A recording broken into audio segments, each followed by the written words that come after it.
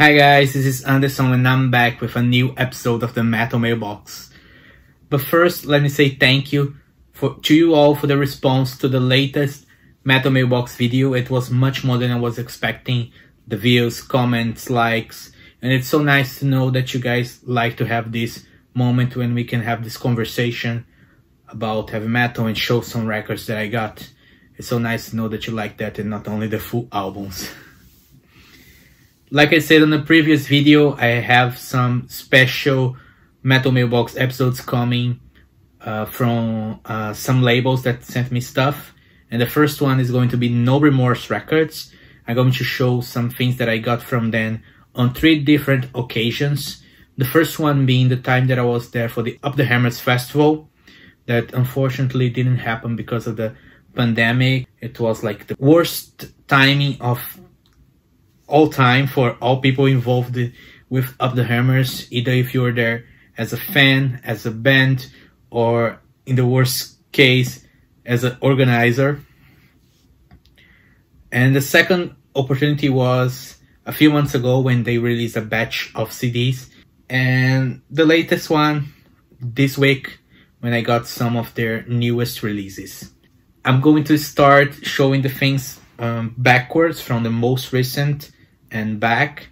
So the first album I'm going to show you is a comeback album by a US heavy metal band, and we had great comeback albums released this year from bands all over the world. This one is from the United States and it's Hitman, Destroy All Humans. This is released 27 years after their latest release, and it brings new songs, of course, and songs that were written back in the day but never recorded. And among them is one that my favorite of the album. It's Out in the Cold. Some people are saying that this is one of the best releases of 2020, and I think they are right. So Hitman, Destroy All Humans. Like the devil in disguise, such temptation.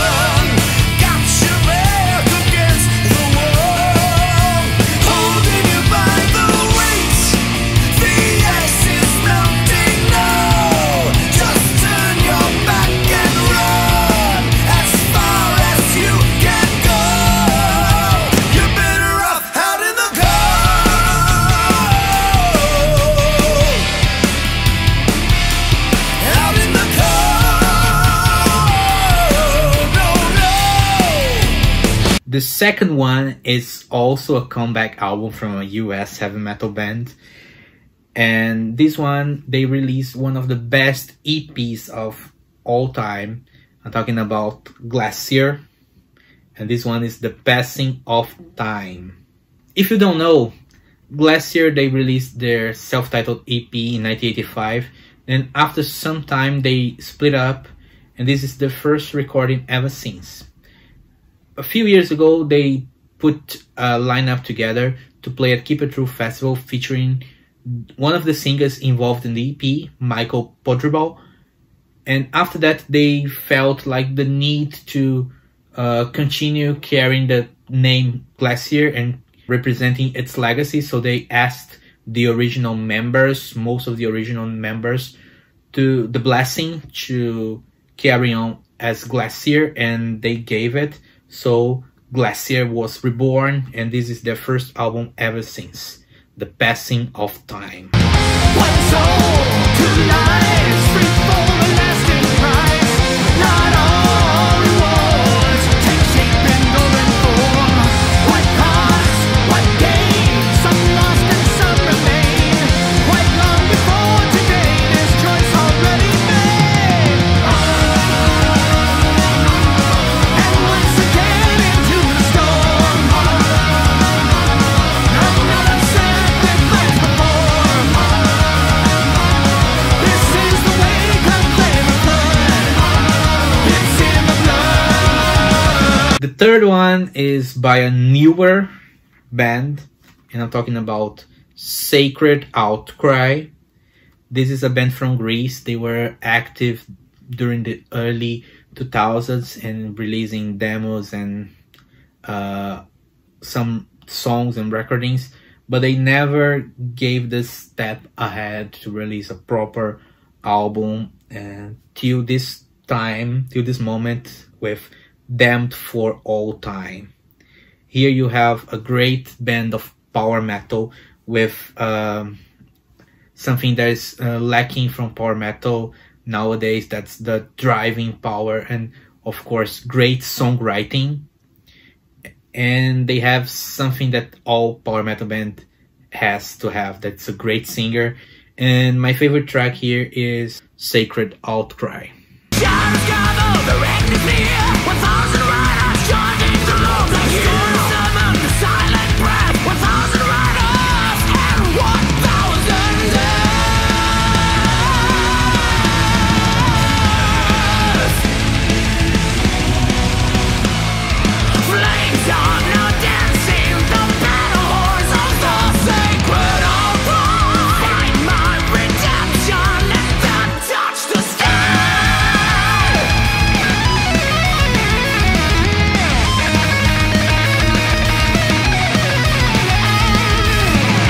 Then we go back a few months ago.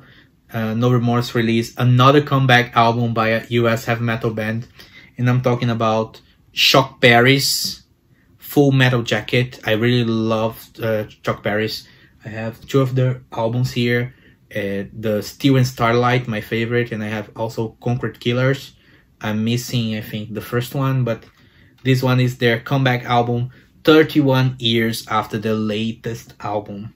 And like Hitman and Glacier, you have an album here that surpasses all expectations when it comes to new albums by old school heavy metal bands, and even more if it's an album released 31 years after the last time that they recorded an album. You have here great songs, and my favorite on Full Metal Jacket is Brothers in Arms.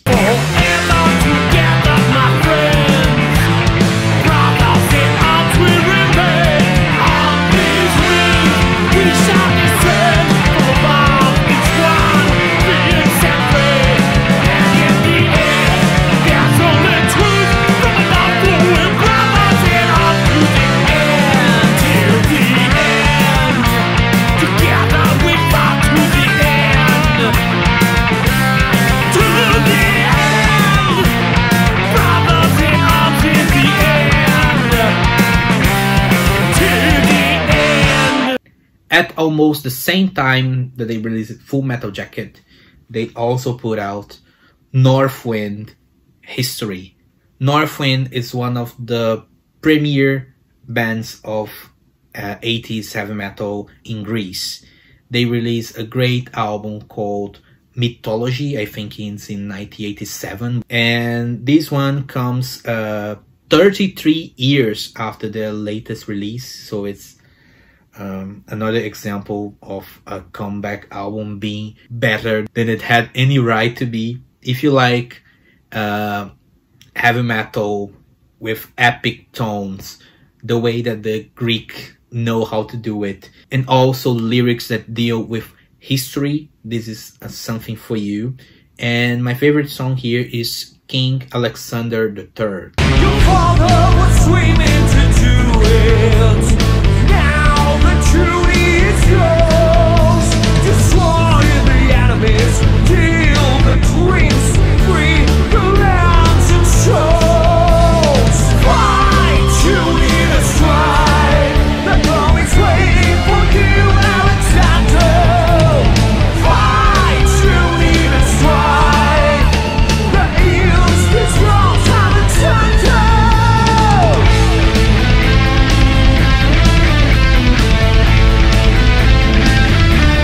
I also got this one from the same batch as Northwind and Chuck Berry's.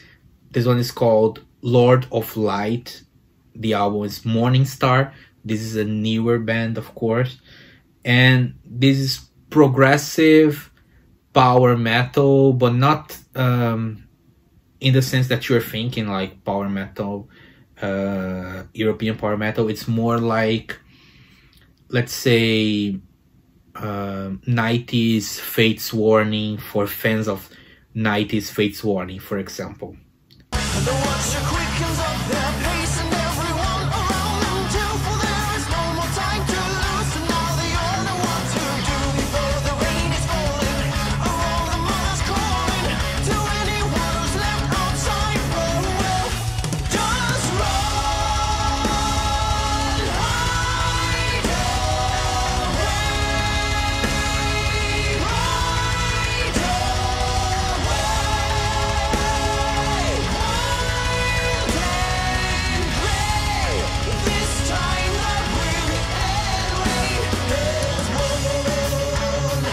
Lord of Light is not available on the channel because when No Remorse sent it to me, they said that the band retained the digital rights and only them could give permission to share the album on the channel. And since they didn't approach me, I didn't approach them.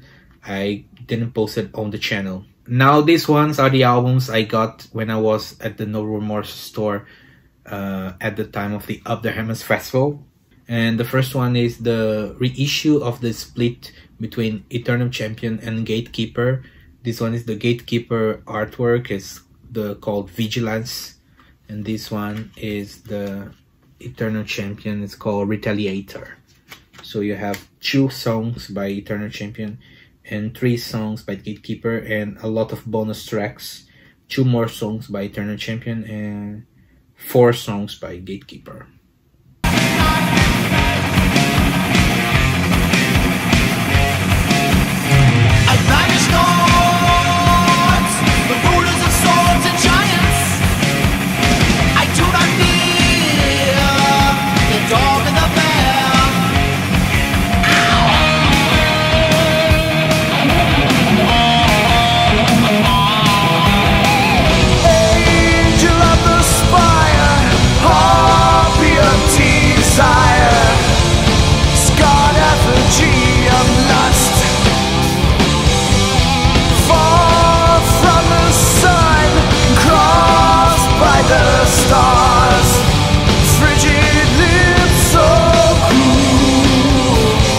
This one is Dexter Ward.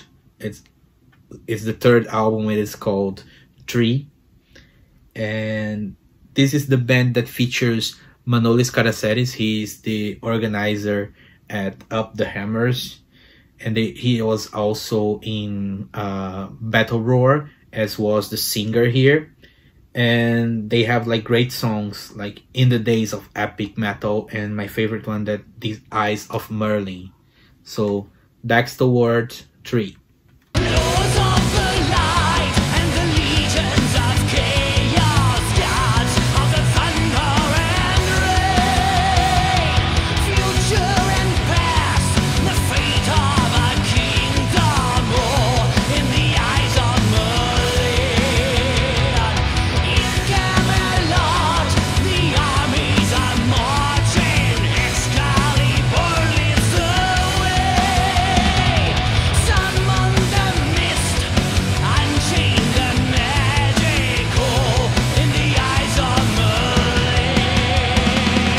The next one is Solitary Sabre from Cyprus.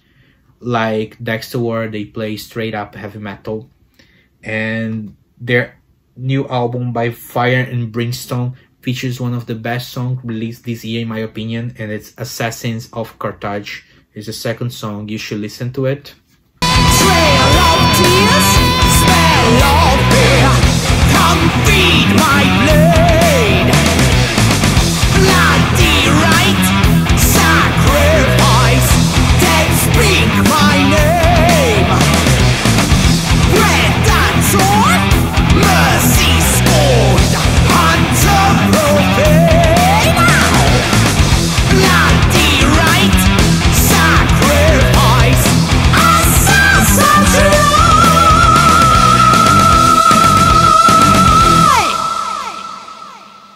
And the next one is probably my favorite EP released this year, and I'm talking about Black Sword Thunder Attack. The album is March of the Damned. And if you like Warlord and more specifically Lordian Guard, this one is for you. They have a new singer on this album, and she made the difference. Her vocals adds like some like mysticism to the song, and it's very nice. So Black Sword Thunder Attack, March of the Damned.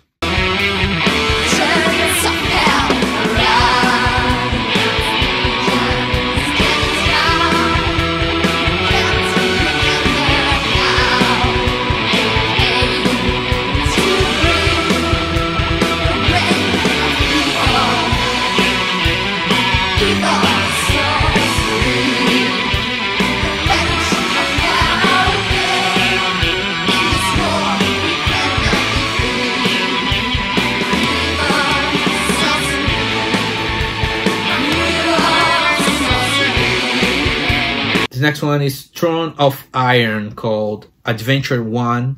It is the beautiful length by my friends of Throne of Iron. These guys play super fun heavy metal. You can see by their video of the song Lich Spire that I feature here on the channel. If you like heavy metal with lots of reverb, talking about adventures, role-playing games like Dungeons and Dragons, this is for you. There's no more I can say about this other than it's a great record made by great people.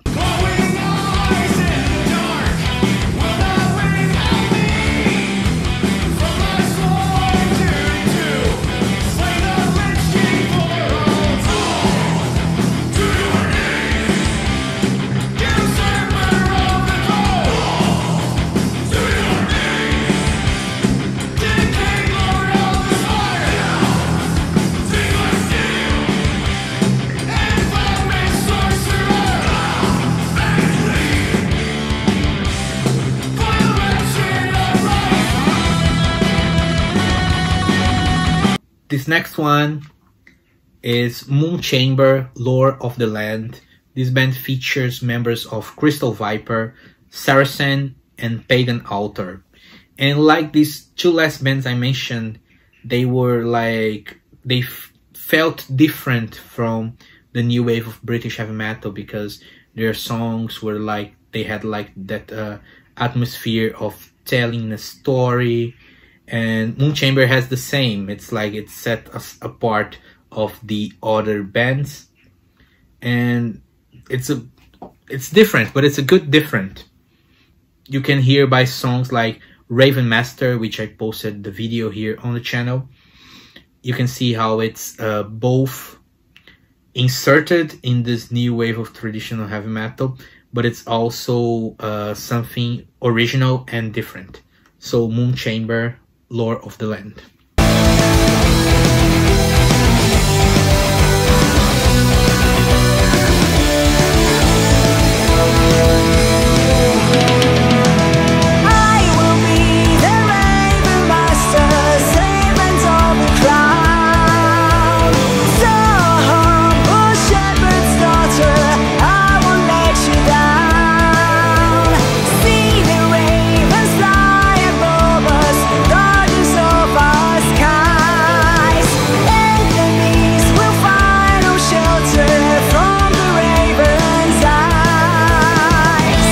When I was there at No Remorse, I also got some of their older releases. Let me show just really fast what I got there.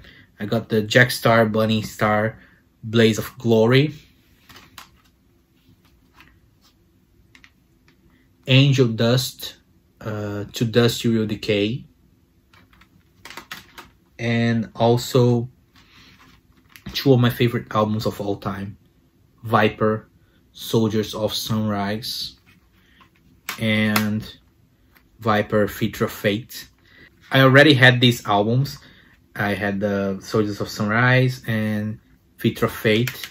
This Feature of Fate is the original CD edition and it's signed by Andre Matos. But because I got this from a friend and it's not in the best condition, I use it more as a something like a trophy because it's signed by Andre Matos, of course. And this one is a Brazilian edition that features both albums in one CD. So I had to buy the No Remorse version because I wanted to have each one as an individual record. I'm not those collectors who buy like 5 different versions of the same album. For me, one is okay, but these ones I had to have it. So this was it, guys. This was the No Remorse Metal Mailbox. Thank you so much for watching and see you soon. Bye bye.